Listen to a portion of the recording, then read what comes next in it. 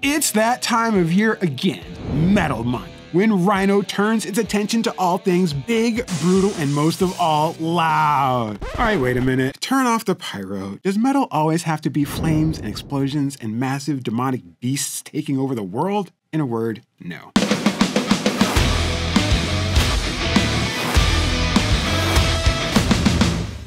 Much like hip-hop, metal has grown, evolved, and even mutated over the years, spinning out into myriad subgenres and ways of creating and delivering heavy sounds to the hungry masses. On one end, we have godfathers like Metallica, who are set to deliver the band's 11th studio album, 72 Seasons, in April. We also have acts like Baltimore hardcore heroes and Grammy nominees Turnstile, who make heavy music that's also self-reflective, life-affirming, and comes with a pink plushy bear. Thank you for letting me see myself.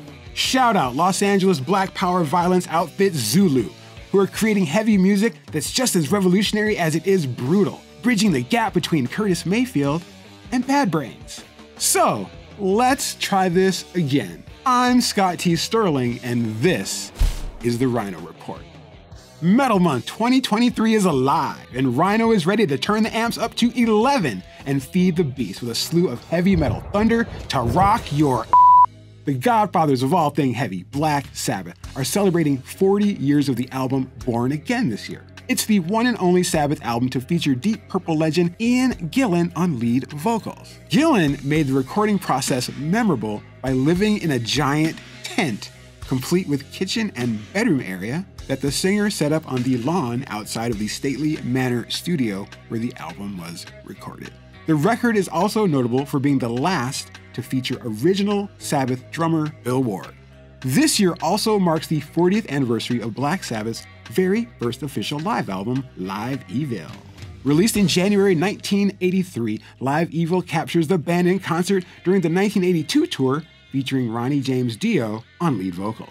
Pantera fans! The Texas metal legends are celebrating the band's first tour of Japan in over 20 years by releasing some of Pantera's most iconic music videos with 4K upgrades. We can't give away too much just yet, but the details will be coming down very soon. Now, Pantera, the hardcore legends and creators of the power groove, redefined all things metal when they exploded out of Arlington, Texas, with instantly classic albums Cowboys from Hell, and of course, the almighty vulgar display of power. What's your favorite Pantera video that you'd most want to see get the 4K upgrade? Also getting cranked up for Metal Month 2023, Type O Negative.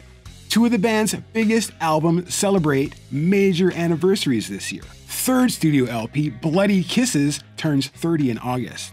And sixth album, Life is Killing Me, celebrates 20 years in June. Led by the late singer Peter Steele, who towered over the world at 6 feet 8 inches tall. Type O Negative was famous for the dark comedy of such tracks as Black No. 1, Little Miss Scarol, and creating a tsunami of controversy in their wake for the band's often sardonic approach to extremely grim subject matter.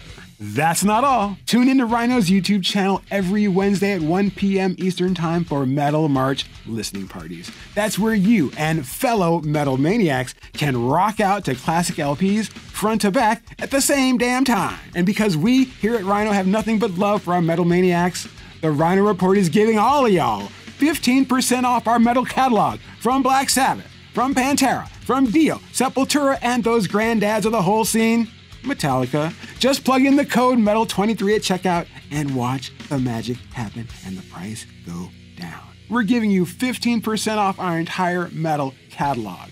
Show some of that love back. Like and subscribe right here. Will we be here next week? Signs point to yes.